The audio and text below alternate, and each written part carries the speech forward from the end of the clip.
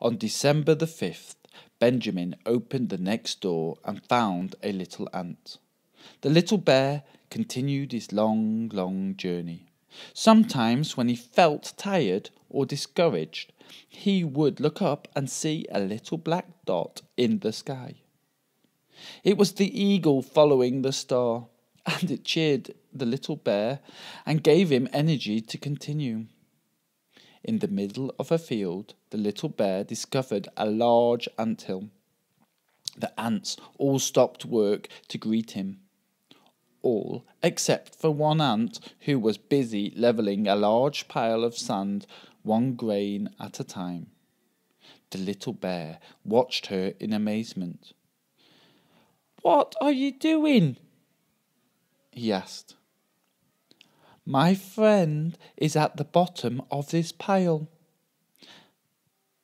"I would be glad to help you," said the little bear. No, your paws are much too big," said the ant. "You could hurt my friend." "Ant," said the little bear, "you will never remove the sand pile by yourself, even if you live to be 100 years old." The ant paused for a moment, then said, "I am going to try to save my friend anyway." And she continued to work. Suddenly there was movement among the other ants. They had been listening, and the little bear watched as the ants began to help, each carrying off one grain of sand at a time. And before long, the entire pile was gone, and a little ant crawled out safe and sound.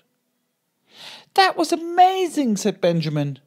"You see, Benjamin," said Mother Bear, "faith can move mountains."